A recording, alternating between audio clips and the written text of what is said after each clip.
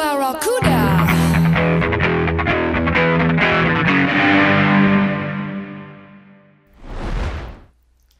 It's a brand new show from Teal Town USA highlighting the San Jose Barracuda throughout this season.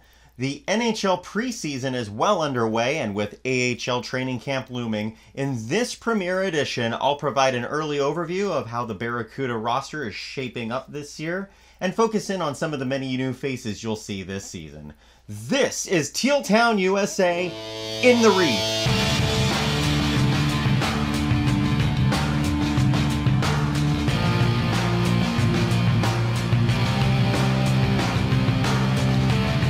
So welcome to In the Reef, a brand new project here at Teal Town USA. I'm Kevin Lacy, and I'll be here providing Barracuda content for you throughout this season. Should be a lot of fun. It's going to be an interactive show, as all of our Teal Town USA content normally is.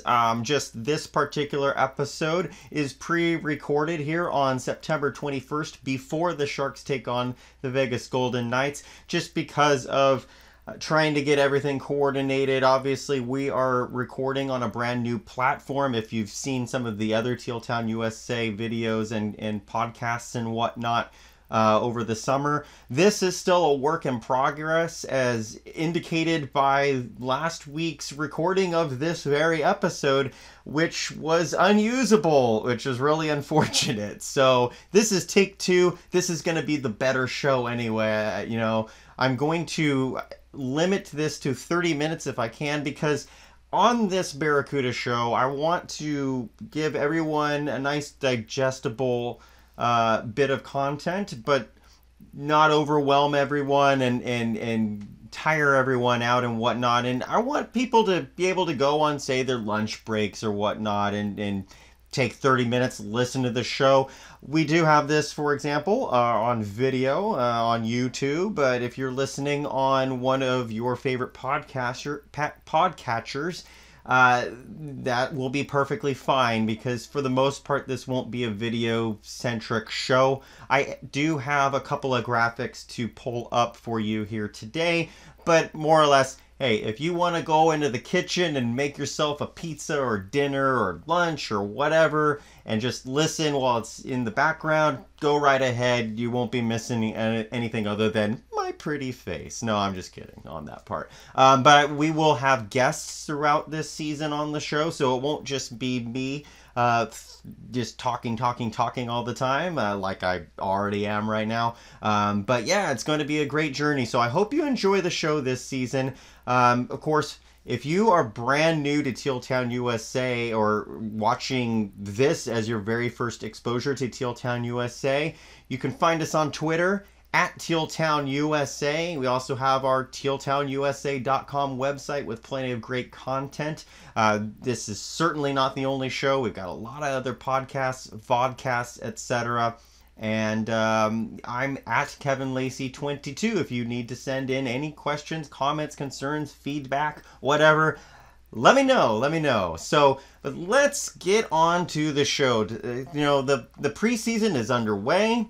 AHL training camp starts sometime this week. So if you're watching this right before the start of the regular season, it will have already taken place. Unfortunately, I will be out of the country effective tomorrow until into the start of the season. So that we're getting kind of an early jump here. So I expect the roster to be what I'm going to tell you today, but you never know. I mean, last year the Sharks traded for Erik Karlsson when Rudolph Balcers was clearly going to be what the Barracuda were built around.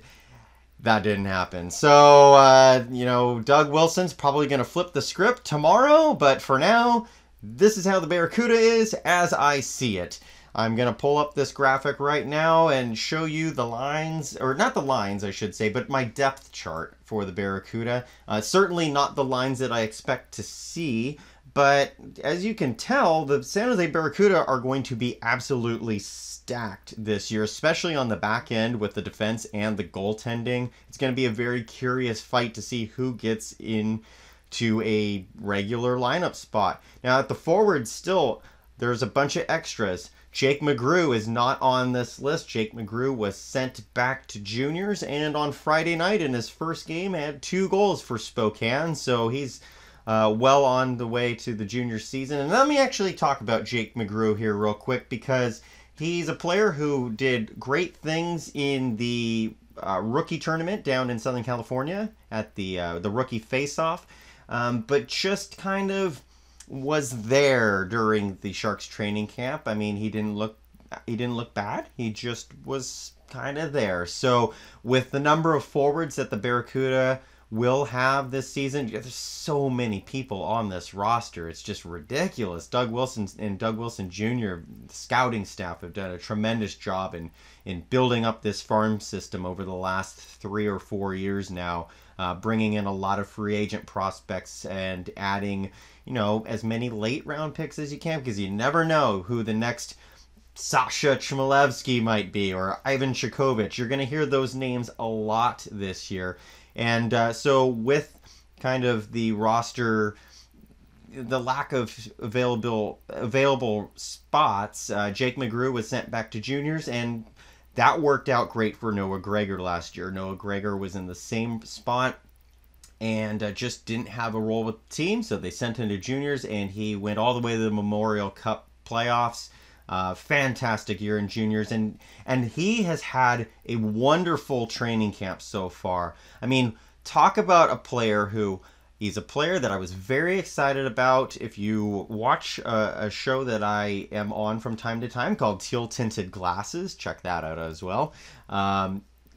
He's a player that I was really happy with getting in the draft in, I believe it was 2017, if I'm not mistaken. And he kind of wasn't impressive in his first couple of camps with the Sharks, but last year he came out, really had seemed to have worked on his foot speed, and then this year it's just been tremendous. That year, that overage year in juniors has done great things for Noah Gregor. And I'm more of a cautious person here at Teal Town USA, so I like to temper my expectations on prospects and whatnot. But Noah Gregor, especially with overage stats, but those I think are going to translate here to the professional game. He has improved so much. He's done wonderfully so far on a line with Jeff VL and Joachim Blichfeld, another overage player in juniors last year. They are going to light up the Barracuda top 6 here, and really push guys like Chikovic, Chmielewski, Alex True if he's on the roster, or Antti Suomela if he's on the roster. We're going to get to those guys in a bit, but this line of Viel, Gregor, and Blichfeld have done great things. Blichfeld, of course, comes in with an elite shot. He's just a little too light for my liking, but this has easily been, and you want to obviously progress upward, this has easily been Joachim Blichfeld's best training camp that I've seen him at so far. And now here in the preseason, he already has a goal, and he scored in the Teal versus White, Ricci versus Marchment scrimmage last Sunday.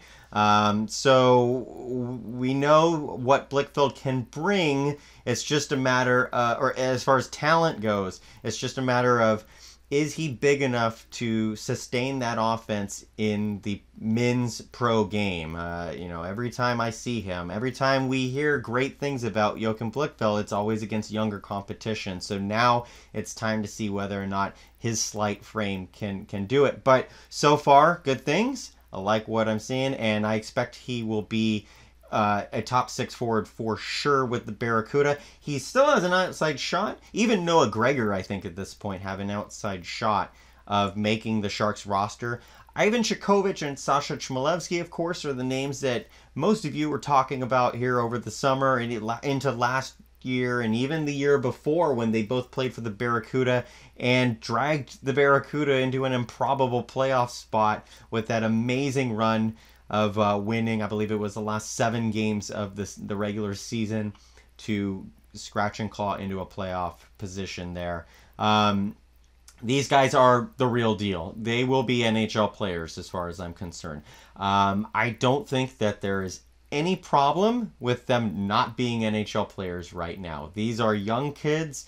They're only 20 years old, and they have time on their side. So how I expect the Barracuda, despite the depth chart I showed you earlier, what I'm thinking that the top 6 lines might be, especially as Antti Suomela, I'm going to call him Suomela a lot because that's what it is in Finland, but he's looking like he might end up on the Sharks roster this year. So I'm salivating at a Djokovic, True, Chmelevski top line with a Viel, Gregor, and Blichfeld second line.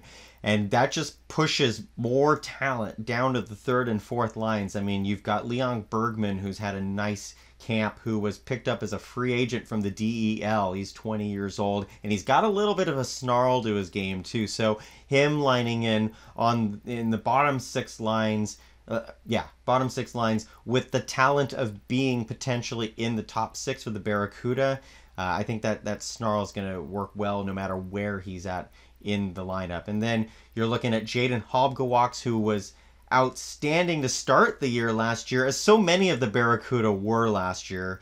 Jaden Hobgawaks is going to, hopefully have fire lit under him because he's going to potentially lose his top 6 spot in the Barracuda to start the year. So consistency is the name of his game, along with speed. He's a brilliant skater, best skater in probably the organization, but everything's got to come together for him, and he's another smaller player.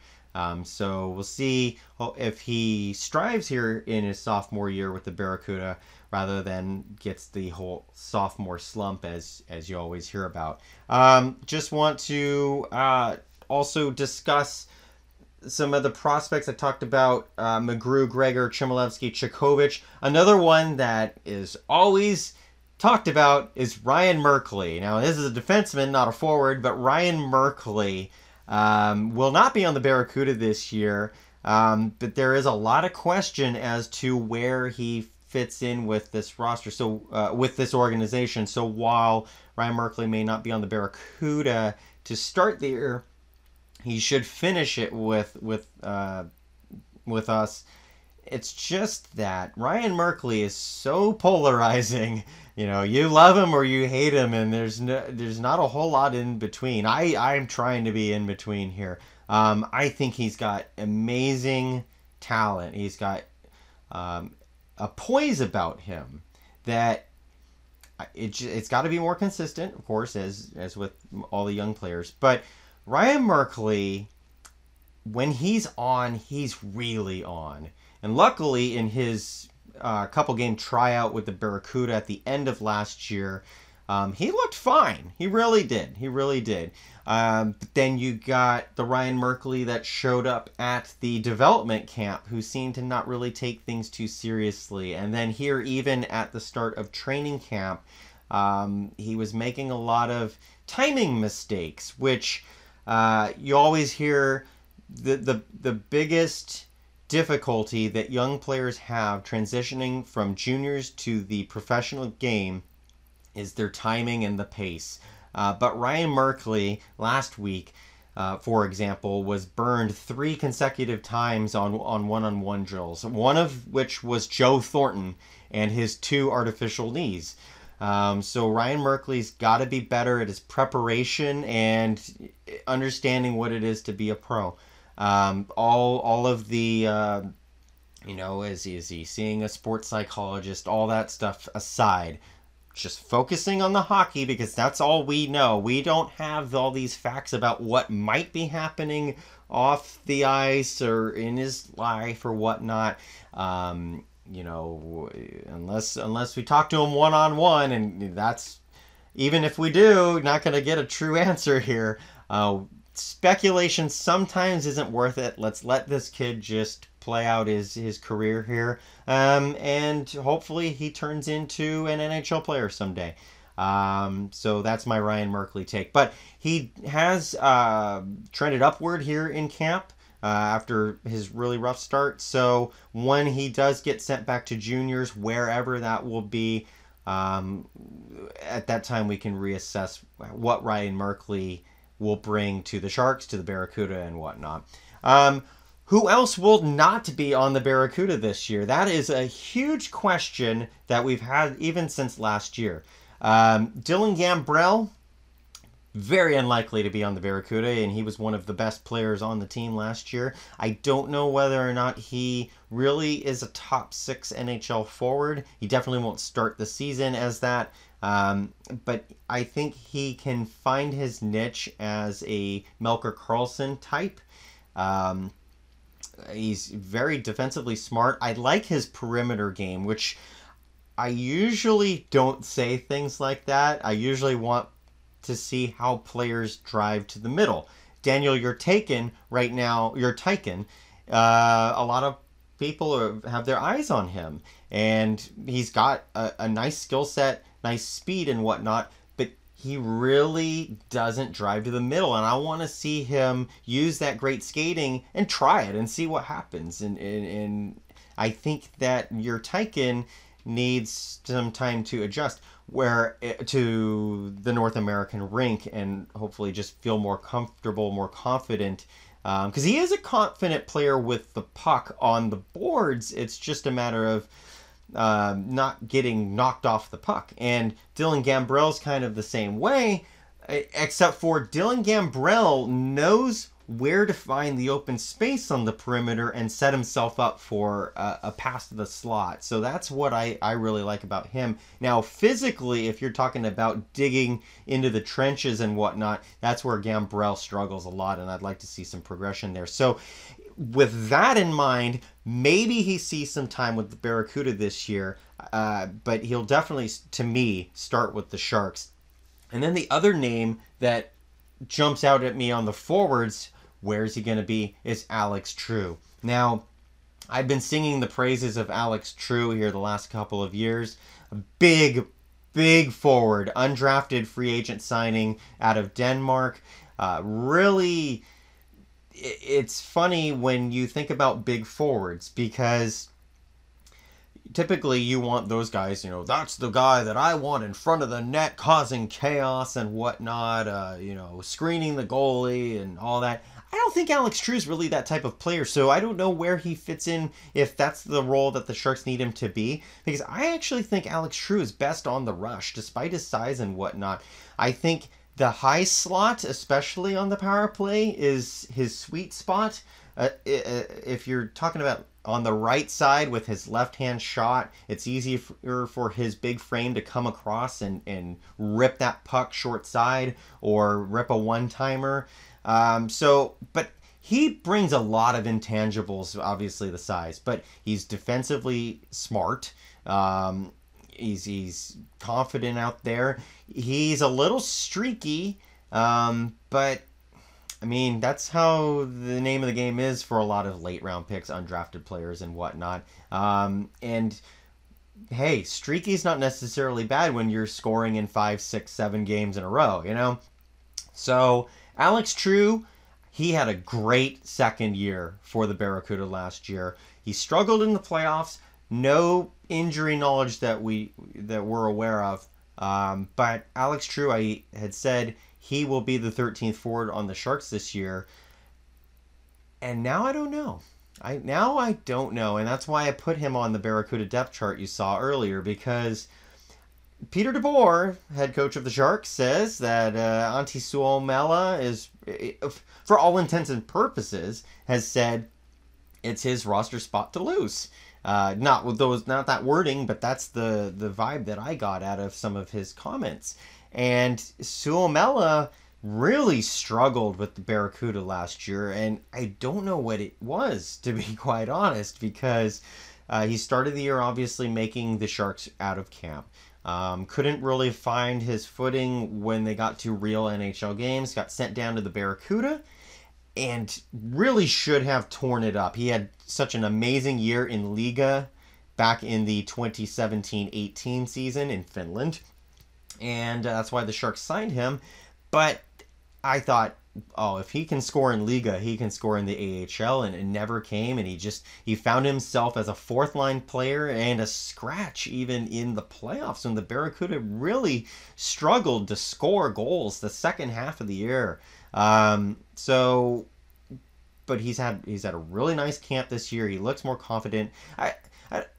Yeah, I'll say he looks more confident. I have a hard time saying that because he always seems to have a smile on his face. He doesn't ever seem to be pouty about himself. So I don't really know what it was with him last year, but hopefully the Sharks have him on the year the whole year, if that's where he starts out. And if not, I gotta think that Alex True might be in the mix there on the Sharks, or even Noah Gregor, Joachim Blichfeld perhaps, although I think a center would be better suited for the Sharks to start the year, to go along with Gambrell I mentioned earlier. And all of that, and I didn't even talk about the goaltending. So let's dive into the goaltending here. Antoine Bibeau, where will he end up? I don't know. I really don't know. Just like Alex True, I was emphatic in saying Antoine Bibeau will be the backup for Martin Jones this season, and I said it since the trade deadline. Now, right now, in theory, is the best time to trade Aaron Dell if that's the route that Doug Wilson wants to go.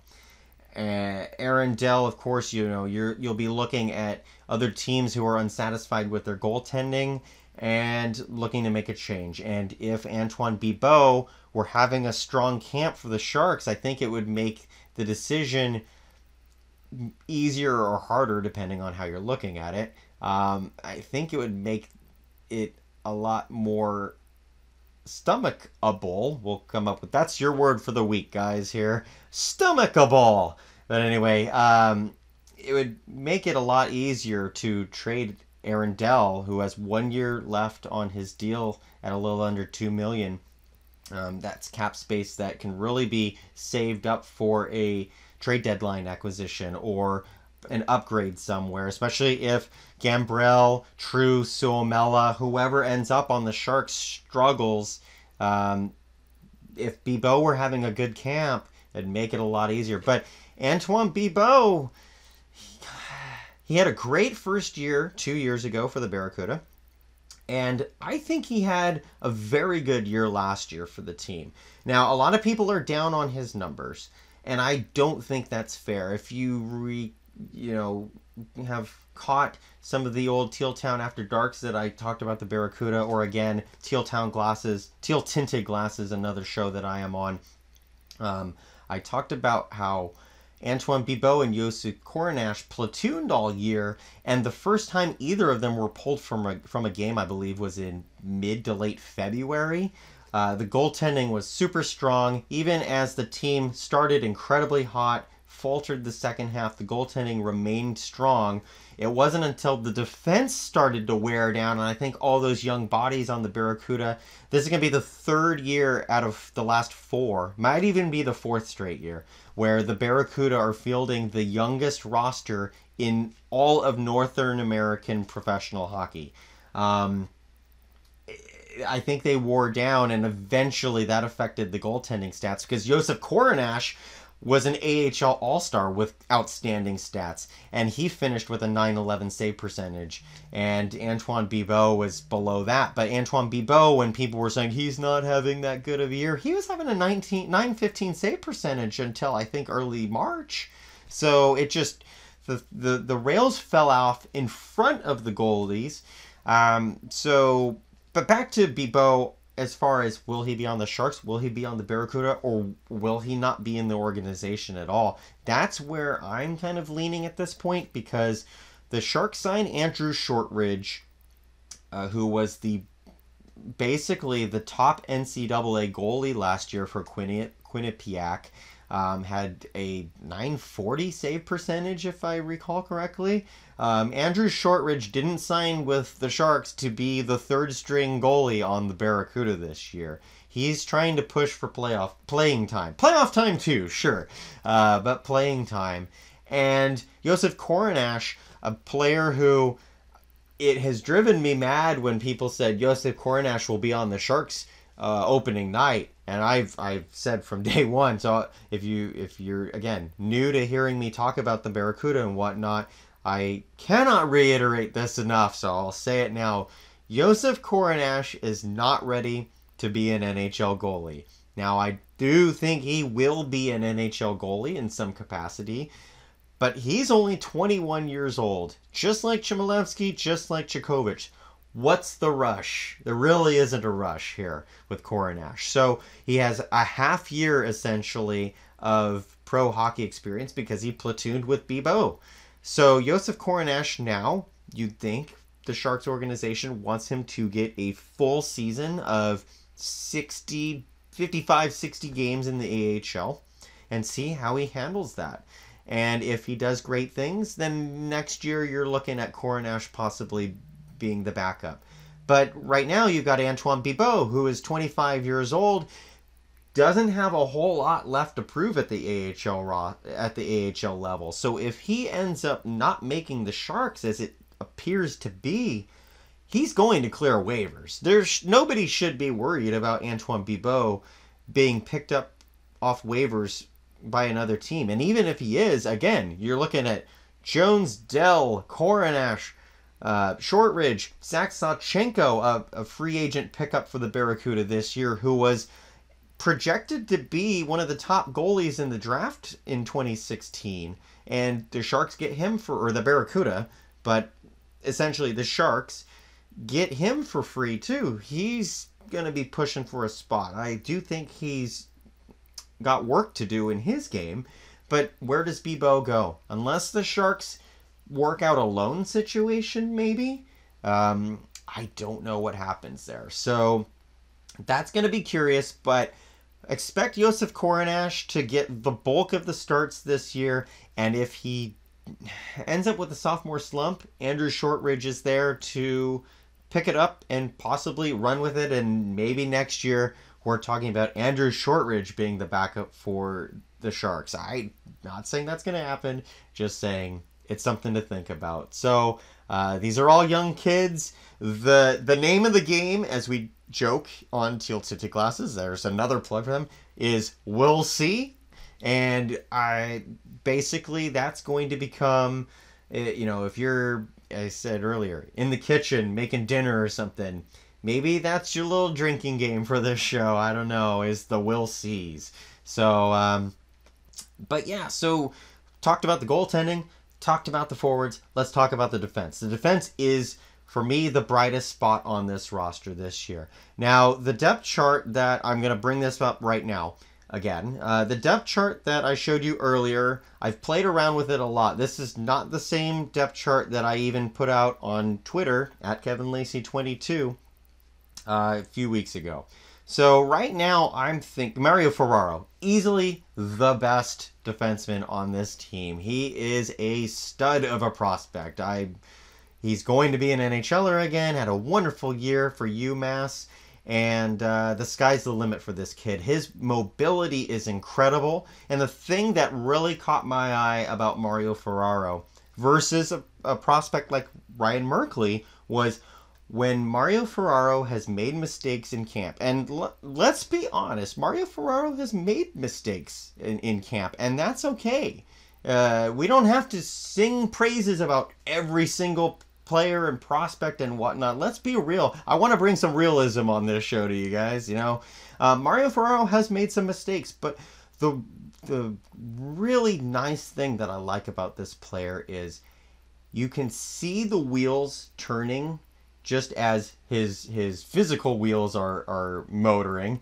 You can read his play and go, oh man, like read his mind and go, oh man, I just messed up there. I'm going to do everything I can to rectify this, not next shift, right now.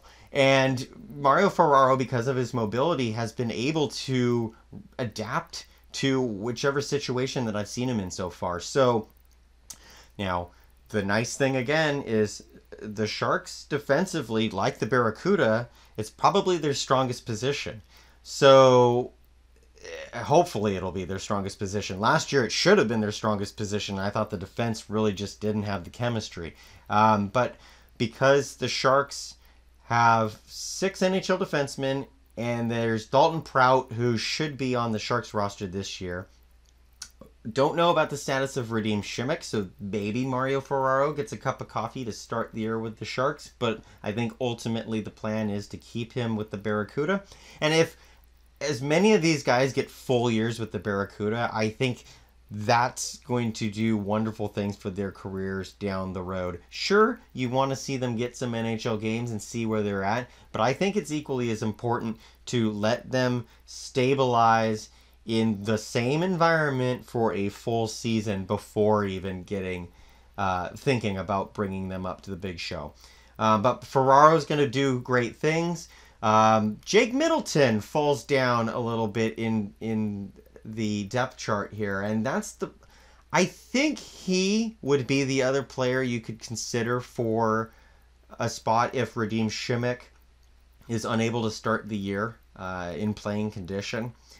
Jake Middleton, I felt bad when Dalton Prout was signed because I think Middleton going from being a drafted player by the Kings but going unsigned, getting a tryout with the Barracuda, signing, getting a tryout with the Sharks, signing, and eventually making his NHL debut last year. It's an incredible story for Jake Middleton, and he's really proven himself to be a leader. He wore an A last year. I expect he will again this year. Of course, John McCarthy is the captain, and the Barracuda, the Sharks need him to be there for the Barracuda.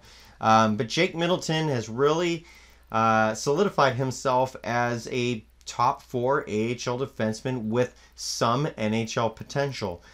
So he's probably going to be a shuttle guy here, especially if the Sharks decide to keep Ferraro in the NHL or the AHL for the full year. Nick DeSimone, if they need more of an offensive presence from the back end, Nick DeSimone probably gets the call. And the wild card in the whole thing for me is Trevor Carrick. Trevor Carrick picked up from the Carolina Hurricanes for Kyle Wood.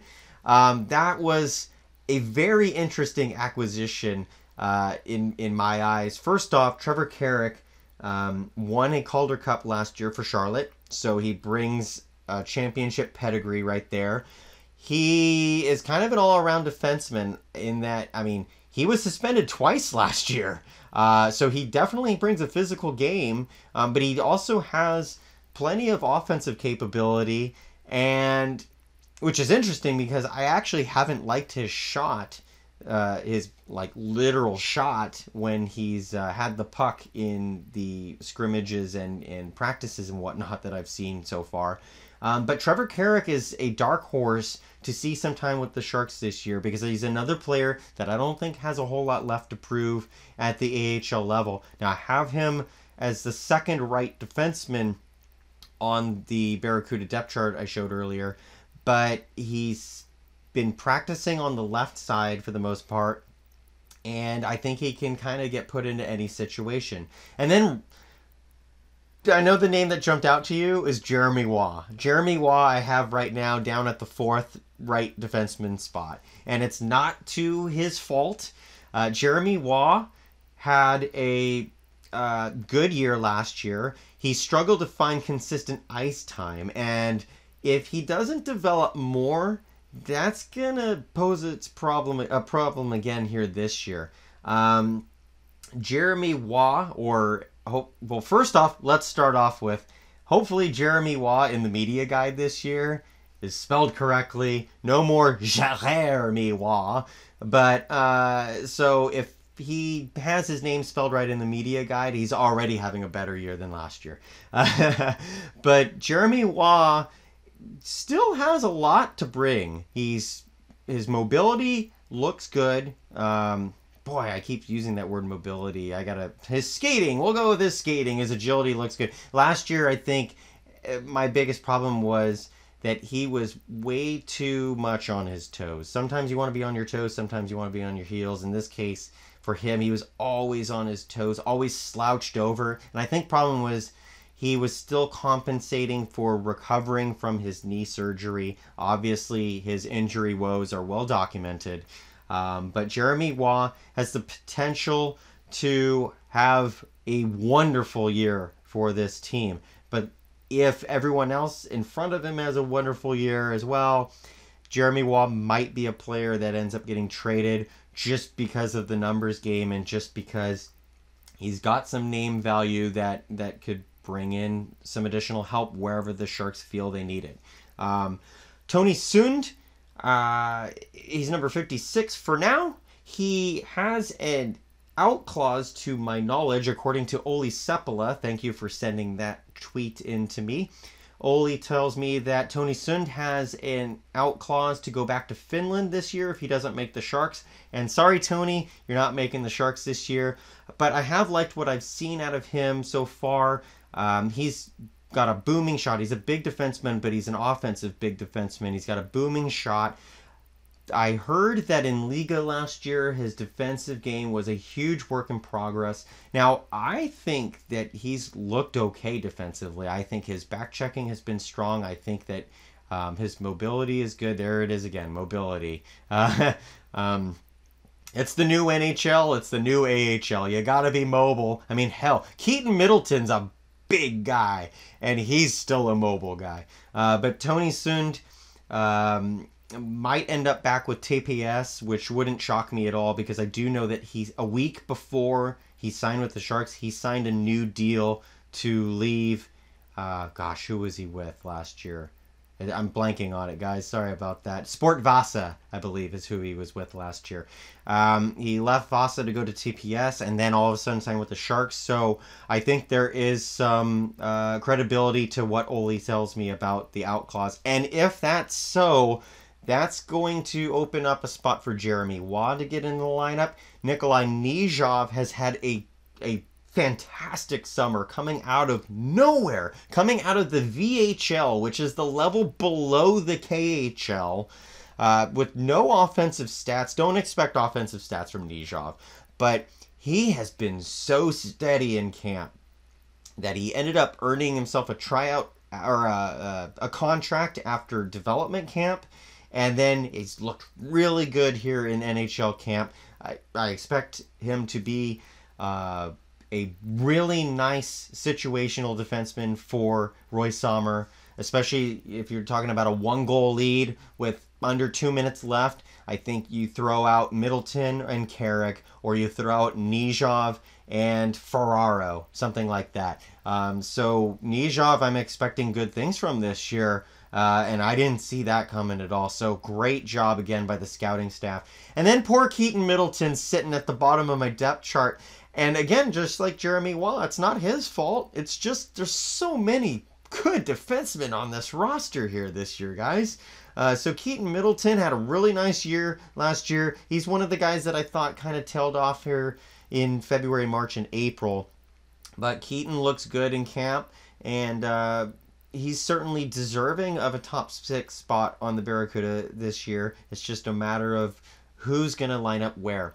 So, then, yeah. This is normally the part of the show where I'll ask you for your tweets and whatnot, or your comments in the chat room. But since I don't have that set up yet, go ahead, again, tweet at Teal Town USA.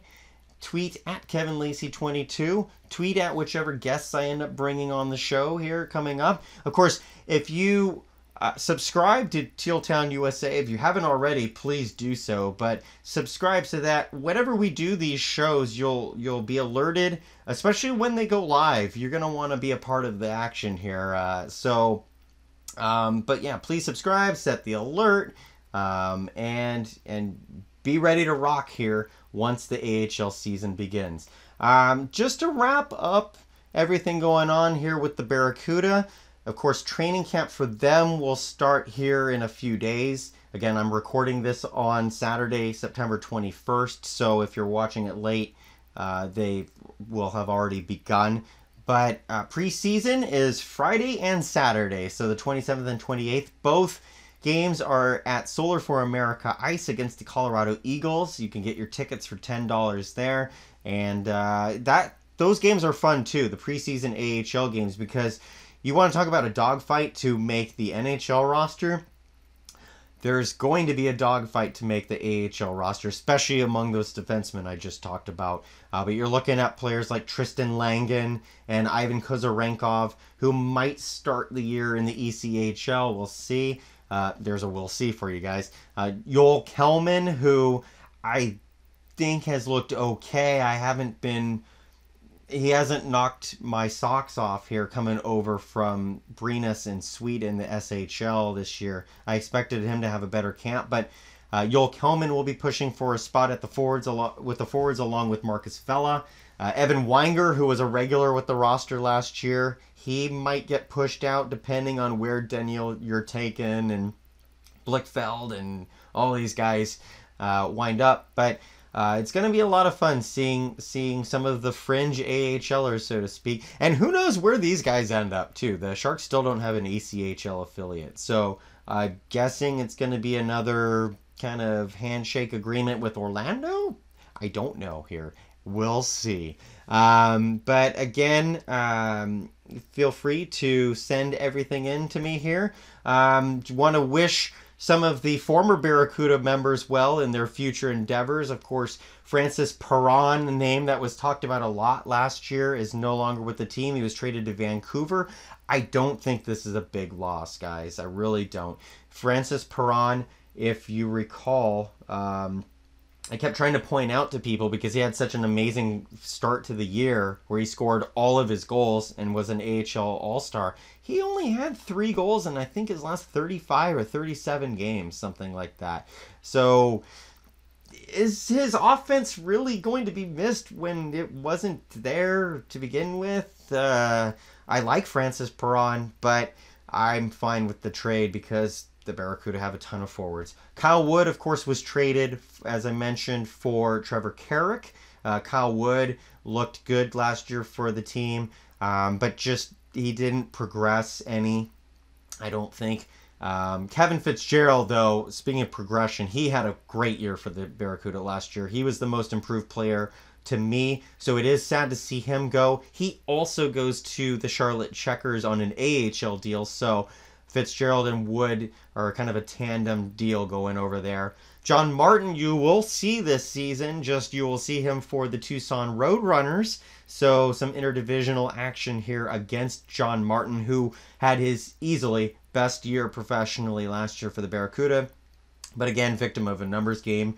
TJ Hensick, talked about John McCarthy and his leadership earlier. I'm sad that TJ Hensick couldn't find a spot with the Barracuda because I think when you have all these young kids, it helps to have more than one veteran voice, leading everyone along. But Hensick, just again, too many players. He goes back to Toledo, and who knows, maybe he ends up signing with the Barracuda again here the second half. Matt Fontaine has retired and gone back to school. So good for you, Matt, and congratulations on your continued education. Rourke Chartier. Oh, boy. Rourke Chartier. I'm guessing his career is over, guys. It's sad to say. But with the number of concussions that he's had that plagued him even in his junior career before he turned pro, and then he's had a number of them with the Barracuda, couldn't finish out either of the last 2 seasons for the team because of it. He got his NHL games last year, which was awesome, but just sad to see Rourke Chartier that his career is probably over. I'm only speculating on that. I have no factual evidence, but he is not signed anywhere, and I don't expect him to be. And then last but not least, just on the farewells, Jonathan Dahlin. I did want to get to Jonathan Dahlin. He is still with the Sharks organization. He was loaned to Team Row in Sweden in the Allsvenskan, which is the tier below the SHL. Jonathan Dahlin is another polarizing player in that he, for what the rumors that I heard were, because again, no facts, we're just speculating here.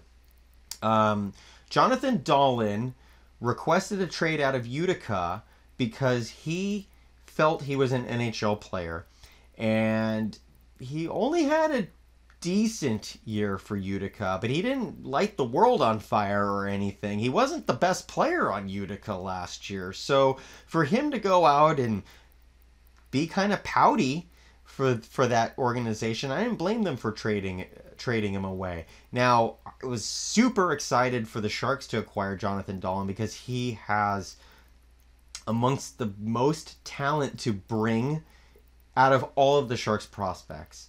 But if his attitude is going to be an issue, then I think at this point, you hope that Jonathan Dahlen has a nice year for Team Row so that the Sharks can trade him away. I don't think the Sharks really gave up much to get him, so that's a positive. I didn't think the world of Linus Karlsson. Jonathan Dahlen for now is considered as an asset to the team. He'll be a restricted free agent after this season.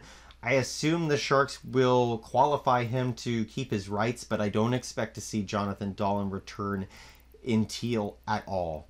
So, but as far as the Barracuda go this year, the roster's still in a lot of fluctuation. I hope you've enjoyed what I think it will turn out to be. I'll show you my depth chart one last time here. So I think there's a lot to gain here with the top 6. John McCarthy right now is the second best left wing that I have, but guys like Max Letunov will need to get into the lineup. Daniel Yurtaikin, Joel Kelman probably. I hope it's not a Philip Sandberg situation where he finds himself out of an AHL spot and goes back to Sweden kind of thing. I'm expecting some of the centers and right wings to slide over to the left wing. But it's just going to be kind of musical chairs here for Roy Sommer. So have fun, but I'm going to enjoy watching this team this year. Again, please subscribe to Teal Town USA. We have a lot of content for you. Live vodcasts, podcasts. Of course, the After Dark program after every Sharks game.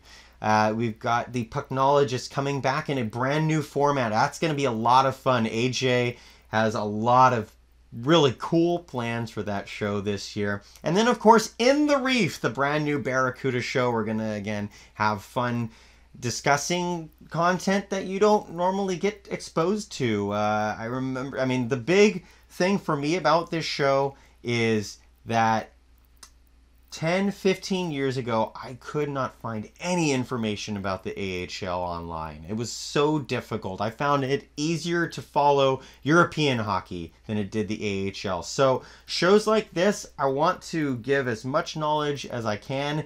Again, I'm a guy, but I think I know what I'm talking about. At least as well as I can. But yeah, I've been following this for a long time, and so I hope that you respect my views, and I'll bring on, Ian or my buddy Greg, who used to work for the Barracuda, Hockey Jerk, other views to maybe counterpoint me, because I'm not saying my way is right. Heck no. I'm going to be wrong. I've been wrong about prospects before. So, heck, who knows? Jaden Halbgewachs might end up on the NHL roster this year. I don't know.